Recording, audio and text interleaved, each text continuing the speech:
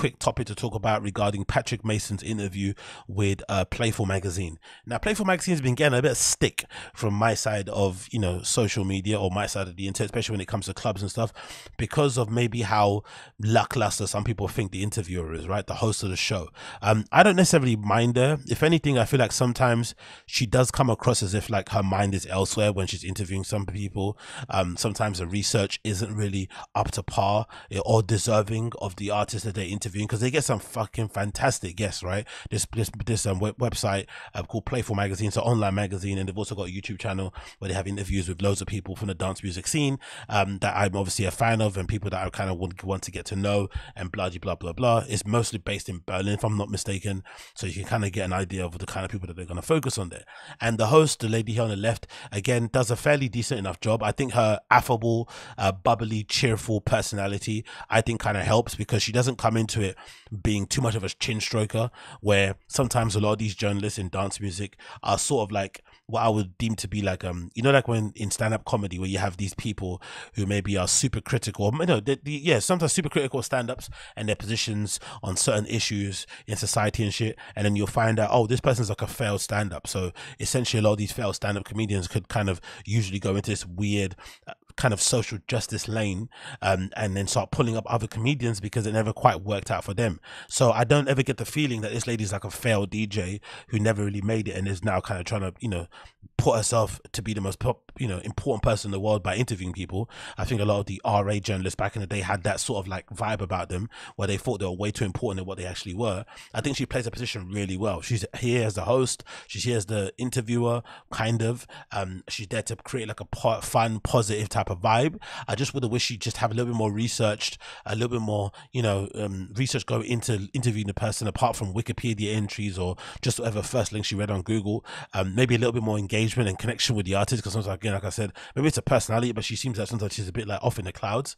But apart from that, I feel like the reason why they probably get all the guests on the show is partly because of her, because she's really laid back and chill. So it's kind of a double-edged sword. If you want a more journalistic, if you want a more investigative, a little bit, I wouldn't say confrontation, but a little bit more of a interview, you're probably not going to get the artists that she's interviewing, because they don't want to speak like that, right? They probably have really horrible takes. They're probably not the most self-aware people in the world. So you don't want them to speak about certain things, because they're going to really end up kind of getting trashed online, losing fans, and having a lot of headache for nothing. So they probably need to have this person be a little bit more laid back and chill, and they can kind of be themselves. Anyway, long story short, they have this little series on there, on a date with Patrick Mason at Glitch Festival that happened recently, or this past summer, sorry. And Patrick Mason made a really interesting comment regarding his appearance at Printworks for an Afterlife event, right? And I was kind of surprised when I did see his name on the flyer. I'm not going to lie. There's been a few of these festivals and events happening around where I see Patrick Mason's name on flyers. I'd be like, I wonder, was this just a cash grab? Was this just him trying to like prove himself on that platform? Because there didn't seem to be any real synergy behind what he does, who he is as an artist, as a DJ, with what these promoters are doing. And at the time, I thought to myself, this feels a little bit like tokenism, right? It feels like they're kind of using him for how he looks, using him from what he represents to sort of make their party look like they're more forward thinking, more progressive, more accepting, and blah blah blah blah, and diverse, quote unquote, than they actually are. And I'm glad that he said what he said, because I think, you know, you can use the whole, like, you can use the fact that some places want to tokenize you to your advantage, right? Him being a mixed race guy, him playing music the way he plays, him being a gay guy, all these things are important parts of his identity, but some people could use them as ways to kind of make themselves look a little bit more progressive than what they actually are. But I feel like in dance music, because it's so competitive, because it's such a cutthroat industry, you kind of have to use everything that's available to you to get forward. You really have to. It's really sad to say that, but it kind of is the case. So you can use it to your advantage, but sometimes there comes a point where it's like the juice isn't worth the squeeze, because a bit of your humanity, your dignity gets stripped away from you when people keep tokenizing you in a way and not seeing you as a person. So I'm glad he said what he said. So let's play the clip of Patrick Mason basically talking about how he found his agent from obviously the work he did at Printworks, and he kind of briefly speaks about how it didn't go too well, that gig, and why he wasn't a fan of it. Funny story, the first time we encountered each other was last year when I played Printworks for Afterlife, which was more of an complicated endeavor. But he was the stage manager at that time, and he was the one and only person who was taking care of me, proper care of me, and made me feel secure and welcome at a venue I didn't feel fitted for. You know, I felt I was like a bit tokenized, I have to say. Oh wow! So I was like, okay, yeah, I'm gonna do the gig. Anyone at the entire lineup was playing a completely different sound. You know what Afterlife is about. And I did the exact opposite, because you know, you booked me for me. I'm not gonna play like down tempo, no, atmospheric, melodic tech house. So I brought the vibes, and I felt like, okay. I played also downstairs, so in the Inkwell, I think was is the second stage. The vibe was incredible. Like, the people were very giving, and the English crowd is always very much on fire. But he was the one. Shout out to British people. Shout out to all the Brits down there.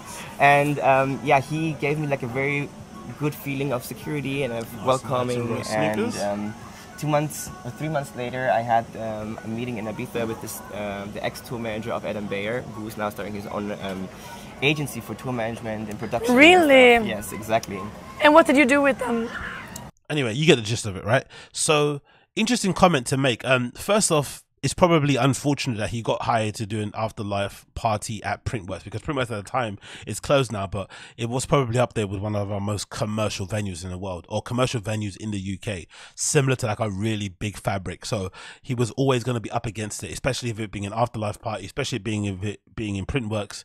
There wasn't much synergy there to be had. But I do respect the bravery to be like, you know what, you booked me for me. So I'm not going to change how I play to fit with your crowd, because if you've heard Patrick Mason's sets, you will know it's not melodic house, it's not atmospheric house, it's not tech house, it's not nothing to do with all those things that they want you to play in those type of places.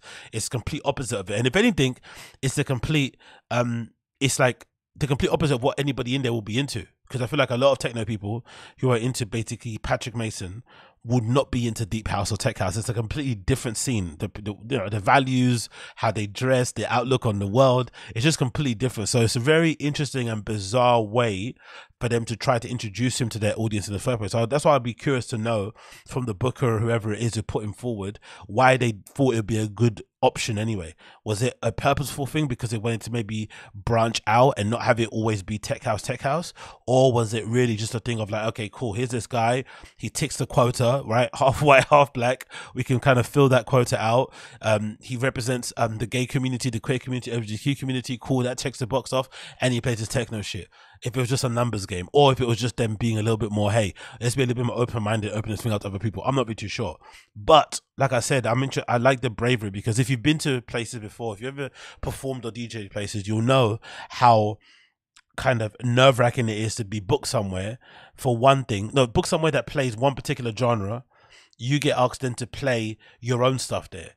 And then you go in there before, you're there early, you're hearing other people play. It can be quite nerve-wracking to get up on the booth and start to play your own shit, because you know the people that are there are only there for a specific sound. So to have the guts to just stick to your sound says a lot about how much you trust your artistry, where you're at in terms of your career and stuff, and just your confidence overall. And you just kind of, you know what, I don't give a fuck, however this goes. So I really do sort of respect that a lot. But it does go to show and speak to the issues around tokenism in the first place.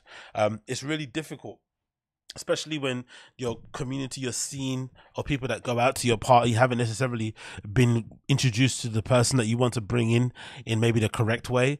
It kind of always feels like you're using them a little bit, you know, especially again, if they tick certain boxes, it's always going to feel like you're using them for your own kind of way to appear that you're being progressive and whatnot. And it's not really pushing anything forward. It's not really helping anybody. And if anything, it just kind of leaves a sour taste in the mouth of the people on the dance floor.